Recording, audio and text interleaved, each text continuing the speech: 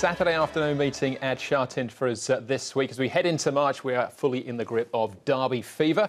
And we've got another Derby entrance stepping out on the weekend as well. A very warm welcome to Racing to Win. I'm Andrew Lejeune, joined here in the studio by Paul Lally, our former analyst and race caller, Brett Davis as well. Brett, 2 trophy races on the programme and these Derby horses. Interesting afternoon. It is, Andrew. Yes, Saturday afternoon at Sha Tin. Weather's expected to pick up a little as well. 26 degrees, about 90% humidity too. So we're certainly heading into spring at this time, early time, of course, of March. And spring means Derby, as you've mentioned. Derby horses there sort of looking to just build on what they've already got. Rivet, Riven are the 2 that come to mind primarily. Certainly are. A number of debutants stepping out, Paul, plus 2 massive jackpots. Yeah, really big jackpots, aren't they? There's 30.6 million for the triple trio, so we're expecting that to get up to about 46 million. And also the 6-up win bonus as well, 2.7 million there. So there's plenty of money going in. We expect that to get up over 6 million. And also all those debutants you mentioned, lots of them. 6 in the first to start with. Haven't counted them up yet, but I'm guessing there's plenty. Or we know there's plenty. We'll do it as we go along. And we're racing on Saturday because on Sunday, Macau. That's right, yeah, Hong Kong Macau, or Macau Hong Kong Trophy. Of course, the other leg will be here in Hong Kong later on in the year, and Hong Kong have 2 runners. Of course, it's a big day over there for them with their Derby and a 7-race card to be simulcast. Myself and the big man to my left will be taking you through that. I think Edward Sadler will be over there as part of the broadcast. There'll be plenty of people from Hong Kong heading over, actually. All right, so we'll talk more about that later on and through the course of Saturday's racing as well. As far as the horses that won't be taking part, well, Elegance Promise is out of our opener. So Kiwi Sunrise now gets a start. Karis Teaton will be in the saddle for Dennis Yip. Wasn't a bad run last time out either. And in race number 8, Mambo Rock is scratched, not replaced. Race 8, number 7, Mambo Rock not going around. So we start the 52nd meeting of the season on the C-course at Sha Tin. 10 races, all of them on the turf. We kick off with a Class 4. It's over the 1,000 metres. 6 debutants in the opener. Khaki drops down from the 1650 to 1,000. Class 4 for the first time. Blinkers come off as well. Lucky Volatility won over this trip on his debut. The debutants here, Cheers and Cheers, Complacency, Forever Smart, Good Luck, Just Not Listening, and Ji Yong Pegasus. My bear count, the filly as well. Massive Move is a course and distance winner in November, working all the way down to Chaparral Star, gets the blinkers back on today. From Eddie Lyer returns to the saddle as well. All the newcomers are 3-year-olds. Lucky Volatility's drawn 5. He might have the pace here to zip across. Of the newcomers, there doesn't look to be any sort of horse that's going to blast to the front. But Good Luck has shown some speed, just not listening as well. I think My Bearcat's a very interesting runner, drawn well, can show speed. So good as is the expected tempo, and Lucky Volatility probably start favourite. Yeah, looks that way, doesn't he? Here he is. He's getting back to 1,000 metres as well. Last start was over 1,200 metres. His win was over 1,000, so they're taking him back to that distance that he's done well on. Here's a couple of here's the first starter, Cheers and Cheers with Brett Preble aboard. Just thought I'd show this back straight gallop. He's stretching out nicely. Now he's comes up as 1,023 pounds. He's had 2 trials to go into this, and Good Luck.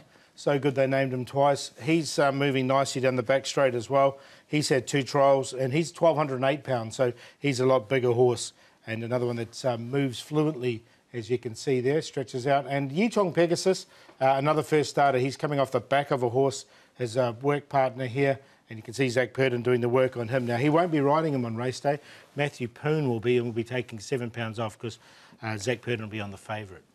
And he's still a colt as well. They're all 3-year-olds, the debutant, but Ji Yong Premises, Lonhro colt. We'll start off with a horse we've already seen a couple of times, Lucky Volatility. So 1 down the straight, took him to the 1,000 metres, to 1,200, and he was run down by potentially quite a good one here in Silver Fig. That's right, Andrew. So the form does read well. There was a lot to like about that debut win over the course and distance of Saturday's race. Jenny suggested from the paddock he was probably a little bit underdone. He ran a terrific race, able to win it at 19-1, and then cut down here by Silver Fig, who does look to be a nice horse. The horse that ran second as well looks like he's got some progress in him. So the key is if Lucky Volatility can get to that outside rail or near enough to it without too much pressure from that awkward barrier 5, which I think he will, then he'll be the one they have to gun down. Yeah, it's just with these newcomers, how good they are. That's the question mark for him. Is there a silver fig in this, do you think, Paul? I've got one to beat him, Yep. a first starter. But I think, so there may be, yeah. But he's got the runs on the board. I think that's what we both agree with. It's just if he's drawn 12, 13, definitely on top. But 5 just puts a little bit of element of doubt into me. All right, you won from barrier 1, so we will true. see. All right, well, let's start having a look at some of these first starters, along with not listening, trained by John Moore. John, just not listening, steps out for the first time on Saturday. What have you made of his barrier trials? Well, just to go back to when he first arrived in Hong Kong, he was a bit of a head case when he first arrived. Now, we've had him since ready to run Gold Coast Magic Million. We bought him there, and he was with Brian Guy, did the rest of his education and everything, but unfortunately the family trait is they can be a bit scattery. But we've worked very, very hard with him, and we've managed to get his focused, and he's had, 4 or 5 trials now, and his last trial was full of merit. Okay, it was over 800, and a lot of horses can win over 800, but the way he did it and the feedback from Dougie was very positive. So I'm going into the race with high hopes of him being very close. All right, he's a 3-year-old by Star Witness. Showed a bit of speed out of the gates that day, Paul. Yeah, he did. One thing, he's been very well educated. His first trials weren't that good, but he's improving all the time. His track work is really picking up. He's had the 4 trials now. He's 1,203 pounds, nice big strong horse. I've got him in on a minor line. Shopping elsewhere. All right, OK. Could it include Cheers and Cheers is where you're shopping. 5th here in this trial. Casper Found's Brett Preble teaming up. He's not in my tips, Andrew. That bit of track work Paul showed was a nice piece of work. Just here, you can see, I get the feeling the horse is a little bit reluctant with other horses around him. We saw that bit of track work. He worked beautifully, stretched out lovely. Just here, Preble had to coax him. I think he's, just feeling the effects of immaturity there in a field. So that concerns me a little bit, but I also think the horse potentially does have a nice little engine there. So under race pressure, he might sort of just forget about all those other horses and just run on nerve, and that could be enough. All right, complacency here on the all-weather is a half-brother to Contentment, a Group 1 winner here in Hong Kong, Paul. Yeah, he is. He's had the 2 trials here.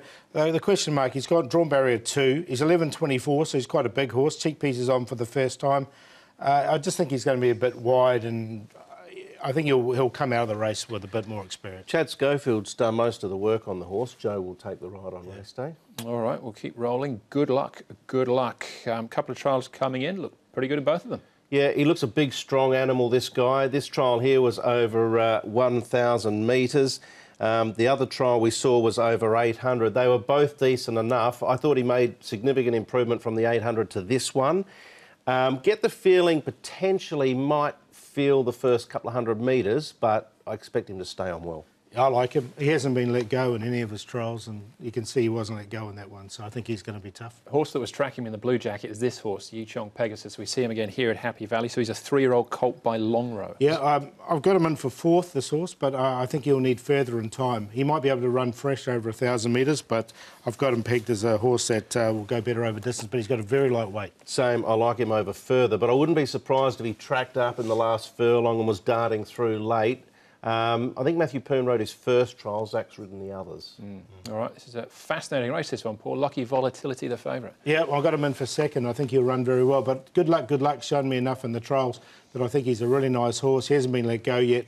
And when he does get let go, I expect a good feel from him. So I've got him on top to beat Lucky Volatility from 5. Just Not Listening's been very well educated. 4 trials. John Moore has been very patient with this horse, and the hood goes on. And Yichong Pegasus will get back. He'll be running on late. So Quinella places for me. Going to go with the proven form at this stage of another young horse, but he's had 2 starts. He's done it under race pressure, Lucky Volatility. I'm going to make my Bearcat the long shot, currently $60. This has trialled well recently, trialled well before its debut, went terrible on debut, beaten 20. David Ferraris has put her in a little bit of cotton wool, this young filly by Hassan. And I think from the outside barrier, she'll run a good race with some nice trials leading in. I like Yichong Pegasus, and good luck of the newcomers heading forward in this race particularly. The other sort of 4, I think, have got, scope to improve, but for this race, those 2 go in. Yeah, Lucky Volatility for me, then 3 of the first starts. I think they all look quite good. That's the opening event.